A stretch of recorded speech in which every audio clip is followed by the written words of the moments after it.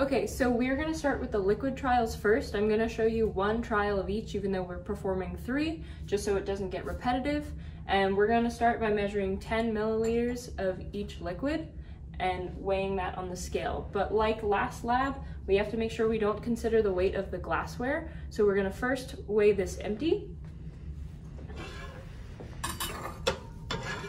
Now last time what we would have done was recorded this weight that we see here and then recorded the weight of the glassware when it's full. But what we're going to do today is something that's a lot easier. Since this number doesn't really matter in our math, we can do something called tairing or zeroing out the weight. So now this glassware essentially weighs nothing. And since we don't want to pour any liquids over the analytical balance, I'm going to take it off the scale to fill up.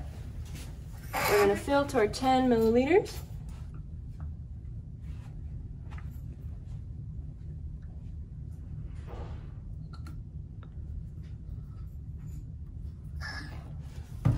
Go ahead and record that volume.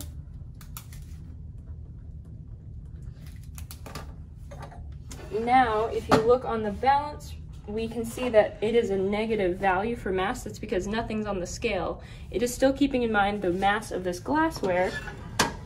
So when we put it on the scale, it is only going to show us the mass of our liquid that is inside. So now we'll move on and do our other liquid trials. All right, so now we're moving on to the other 2 liquids in our set. We have acetonitrile here and ethyl alcohol or ethanol, the 2 common names of that. So we're gonna start with acetonitrile. And last time we had taired for our specific glassware. If you notice, this number is negative from the last piece of glassware they put, but it's important to note that not all glassware is the same. So I have a different graduated cylinder here that weighs a different amount, which makes sense, but some students can get confused and they'll just assume that all glassware weighs the same. So we have to tare each time we do this. We want to make sure it weighs exactly 0 here. Then we can take this out. Now we can pour our 10 mils here.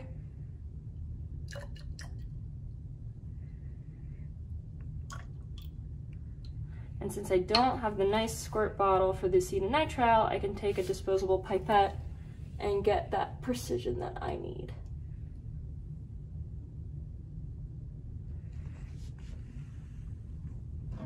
The thing is, we are aiming for 10 milliliters of each, but if we don't exactly get it, that is the volume we want to record.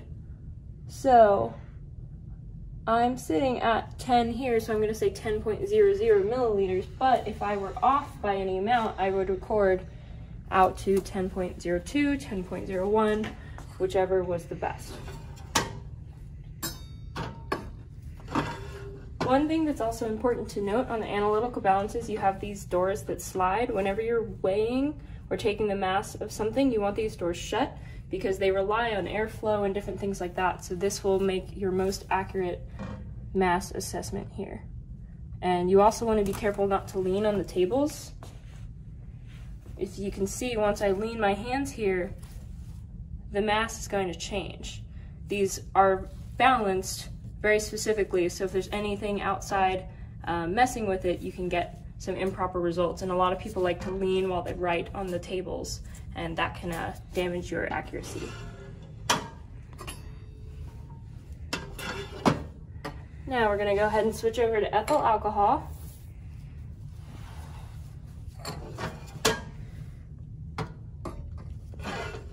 Same thing here, I just have to tare again because this is a different piece of glassware.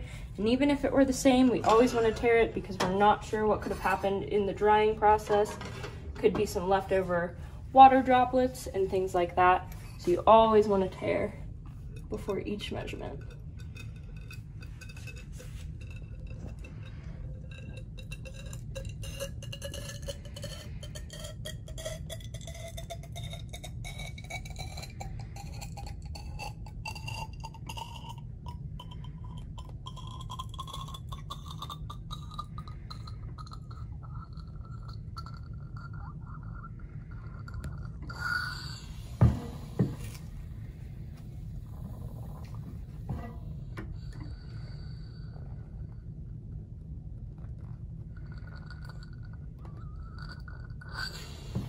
right, so I went a little bit over the 10 milliliter line here.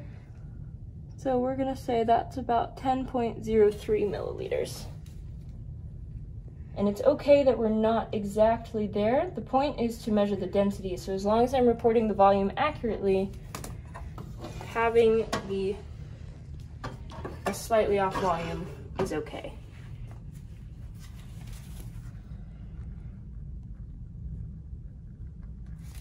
So now we're gonna go ahead and move over to our solid here, our solids. We're gonna fill out these second and third trials for you, and then you'll have a complete data table to go off of. All right, so now we have our solids. We're trying to measure the density of 3 different solids: aluminum, copper, and brass. So we are going to do this slightly differently than we did with our liquids here. As you can see, all the different metals are different shapes. So we have the aluminum, which is a little bit more round, whereas the copper and the brass are rod cylindrical shapes. Now, if what we talked about in the beginning of the lab, you can measure the volume of something by generalizing its shape and computing an equation for, the volume of a sphere or an elliptical or a cylinder. But the problem is these are really organic shapes. So if we assume that it is an exact sphere or elliptical, we're gonna miss a lot of the cracks and crevices of these. So what we can do is use the displacement of water to account for everything and get an overall more accurate volume. So what we need to do first is start out with at least 10 grams of our solid. I'm only going to show you weighing out the aluminum, but we've done the same exact process for the copper and the brass. So just as we did with our glassware, we need to use a weigh boat so that we make no contact with the analytical balance. We're going to zero it out so we don't count the weight or the mass of the weigh boat. And now I'm going to use a scopula, this thing here, to get approximately 10 grams, give or take, of the metal.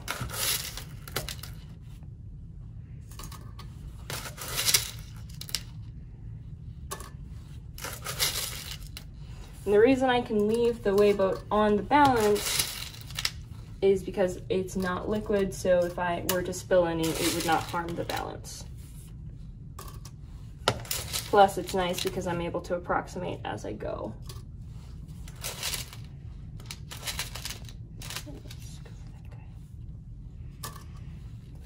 Okay, so we have 9.8 here. I'm gonna shut the door so it can accurately measure. That's approximately 10, so I'm gonna record this mass.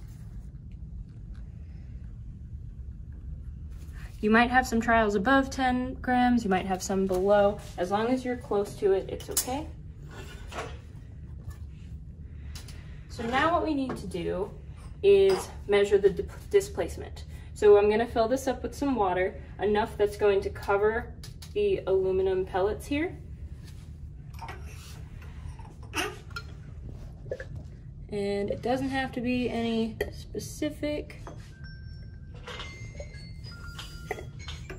but what I'm going to do is make sure that I can read the volume of what I've put in. So I've put in 11 milliliters as the initial volume. Now I'm going to pour these down.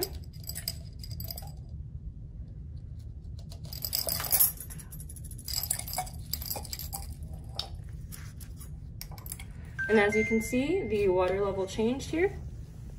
So we're gonna record the new volume, which is sitting at, if you can see, it's gonna be 14.79.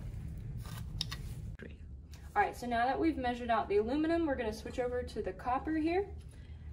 Take note, you wanna record what each thing looks like, its shape. So copper is going to look different than brass, different things like that. It may not seem crazy important as you're going on, but it can help in your analysis later. So again, I've put just enough to cover our metals here. And it's gonna be 6.54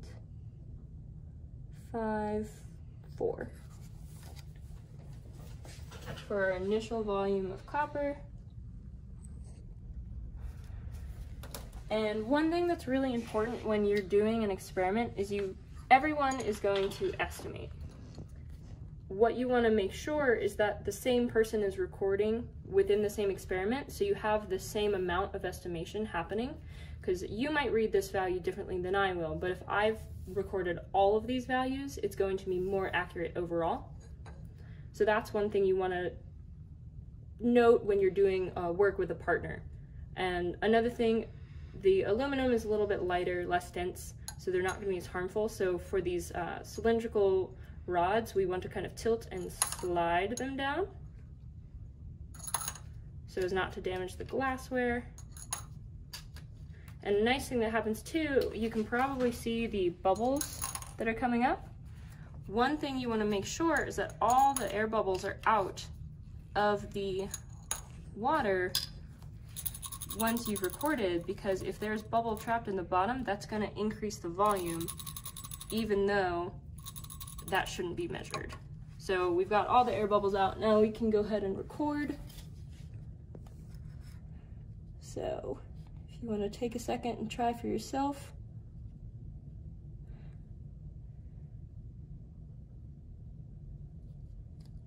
So I would say that's going to be 7.7 milliliters.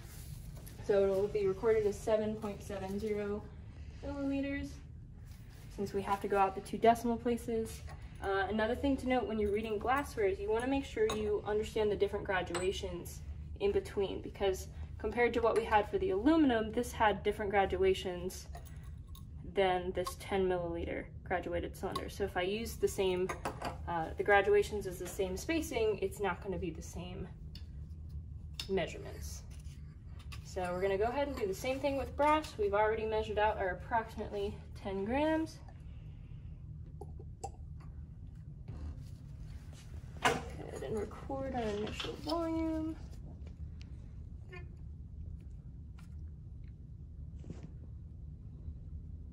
So I'll say that's 6.19 milliliters.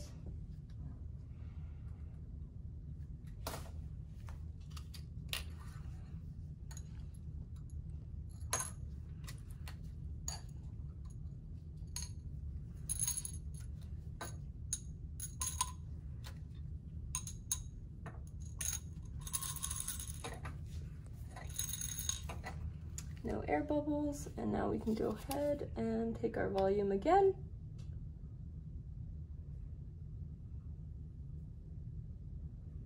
So I'd say we're at 7.40.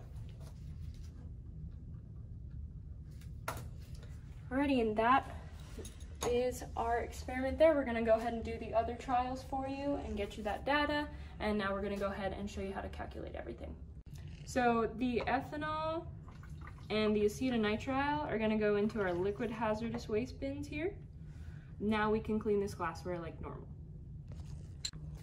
So the last important thing in between trials that we want you guys to know about is you need to make sure your metals are all dried off. So the easiest way to do that is to decant the water here, which means you're going to basically pour until you have very little water left over, but you don't want to pour out your metals.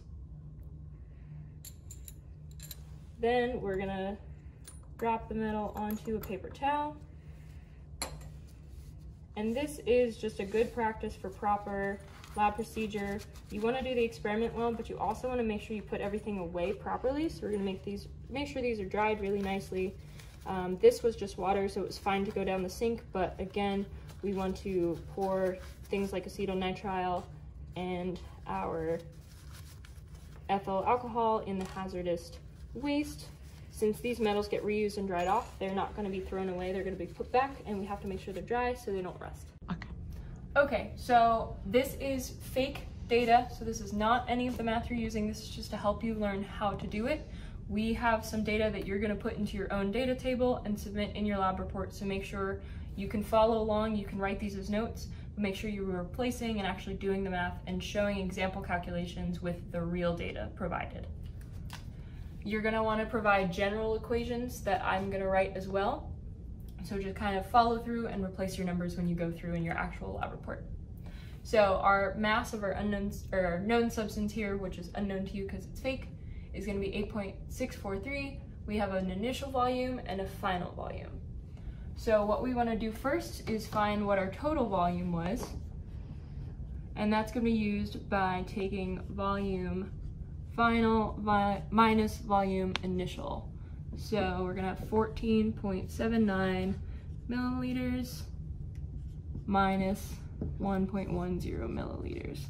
And that's gonna equal 3.69 milliliters. So that is our total volume of that substance. And the mass, if we remember, density is equal to mass over volume. So we can take the mass we have here, the 8.643 grams, divided by our volume, and it's going to equal 2.34 grams per milliliter. This is an example of what you would do when you're calculating for the solids that we took. And what you're going to do is do this 2 more times and average all the 3 together and then compare it to the theoretical value. With your liquids alone, you don't have to find the total volume because you only have one volume. So now that you've done all that, you're gonna take this value and plug it into the percent error equation, which, if you remember, is the measured minus the theoretical value, absolute value of, all over theoretical, times 100%. And one thing to note, it'll likely happen in this experiment here. If your theoretical value is larger than your measured, you're gonna get a negative symbol here. That's why we have these absolute value bars, so even if you get a negative, it's going to be positive ultimately. Make sure you also are following your significant figures here. So we had 3 significant figures and 4 significant figures. So we're gonna round to 3 here when we're dividing. So just make sure you keep track.